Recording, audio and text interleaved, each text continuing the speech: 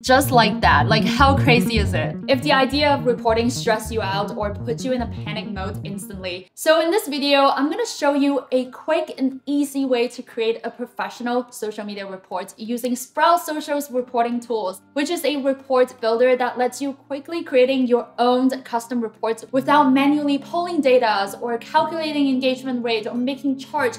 All that kind of complicated stuff that takes ages to make. There's also a reporting template that you can download to help you get started.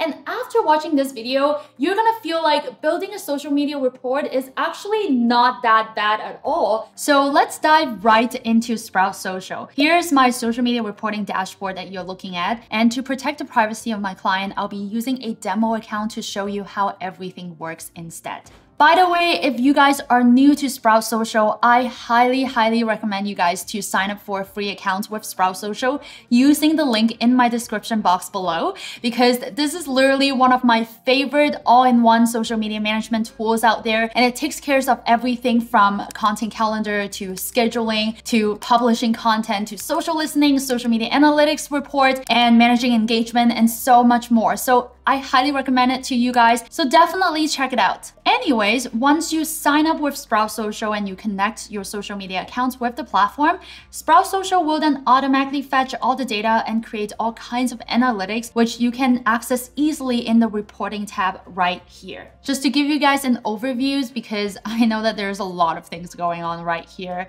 but basically all of these are mini reports about different things. So for example, the cross-network report allows you to compare performance between different platforms. For example, in the profile performance report, you can see a high-level overview of performance across, let's say, Instagram, Facebook, and Twitter. Then in the post performance report, you can see another high-level overview of performance at the post level between different networks. And in the tag report, you can get an overview of your inbound and outbound tagged messages to easily analyze volume, performance patterns, and campaign effectiveness. So if you do any paid social campaigns, let's say Facebook ads or Instagram ads, you can also see detailed analytics in the paid performance reports across different networks. So you can identify things like top performing campaigns, and you can use those data to optimize future ad spend as well. Guys, you can even creep your competition's performance by looking at the competitor report. All you have to do is you just gotta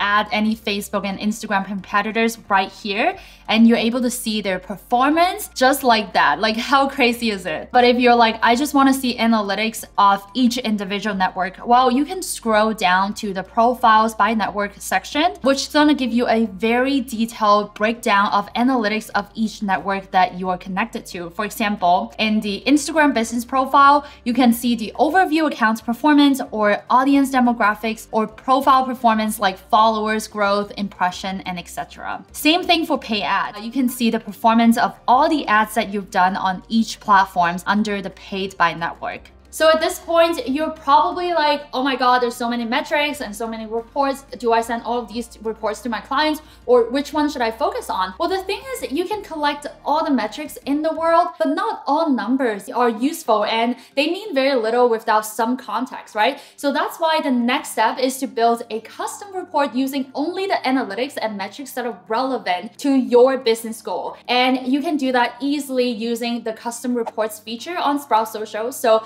let me show you how. Now let's head back to Sprout Social's report dashboard and select custom reports. You then can click build report, and this lets you build a customized report however you like. Now before I show you how to build one, I'm gonna quickly show you an example of what a report usually looks like. So the report should start with a name and a reporting period, obviously. Then the next part is introduction. Now this part is important because you want to give your report a little context without throwing a bunch of numbers at your clients right away, right? Again, because data points by themselves are just numbers and they don't mean anything without any context, right? So that's why it's very important for you to, first of all, throw in a couple of sentences, brief sentences, describing what your goals are, what strategies you use, and etc.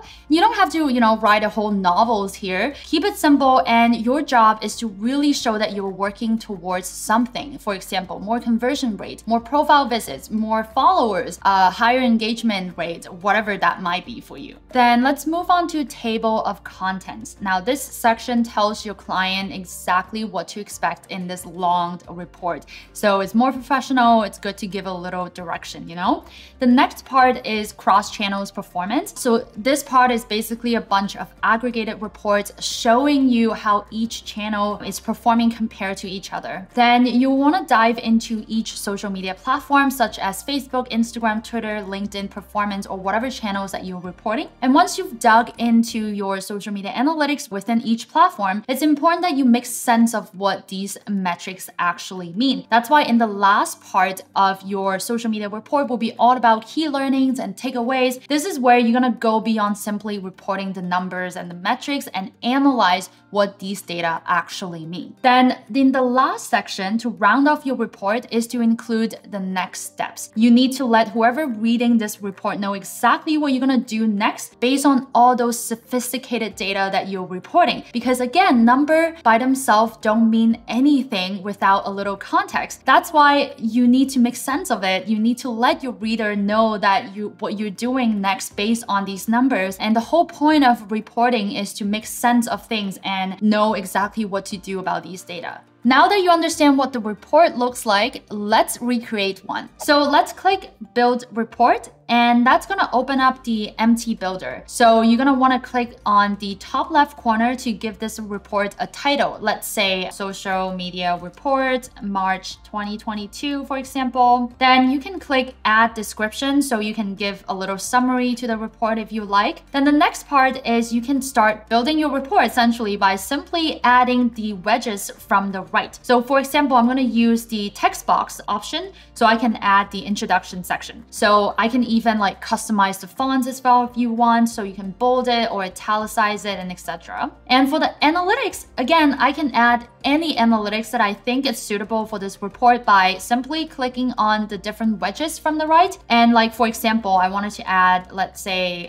cross-network performance summary or cross-network impressions. Or if I want to include analytics from each platform, let's say if I'm managing Instagram and LinkedIn and I wanted to report the analytics from these two platforms, I can simply scroll up to Instagram and I'm gonna add, let's say, Instagram top post and stories or LinkedIn engagement, for example. As you can see, it's very simple. You just need to click a few buttons and it just shows up on the report. So you get the ideas, right? And let's say once you are happy with this, all you have to do is to click the save button and make sure to choose the reporting period. After you clicking save, I'm gonna choose the last 28 days as an example. And once that's done, you can go ahead and click share to export your report. So you have the option to either download it as an CSV file or a PDF file, or send it directly to your client or team, or even schedule the PDF delivery. How crazy is that? If you want to go back and change things, for example, you can just click the three dots on the top right corner to edit it, or you can even duplicate, then edit it. You can view the report glossary if you want, or even delete the entire report. As you can see, you can literally build a professional report within 5 minutes. And all you need to do is to connect your social media accounts with Sprout Social, click a few buttons and let it work its magic. It's that simple. And trust me, ever since I started using Sprout Social's reporting tools, putting together a report is much less daunting. And most importantly, it saves me so much time so I can focus on what I enjoy the most, which is strategy and content creation. And not to mention that every time when I show my client these reports, they're totally impressed by it and it makes me look good. So if this is something that you want to try it out for yourself, instead of spending hours on doing reports, making charts, make sure to use the link in my description box to sign up for an account with Sprout Social for free and download my social media reporting template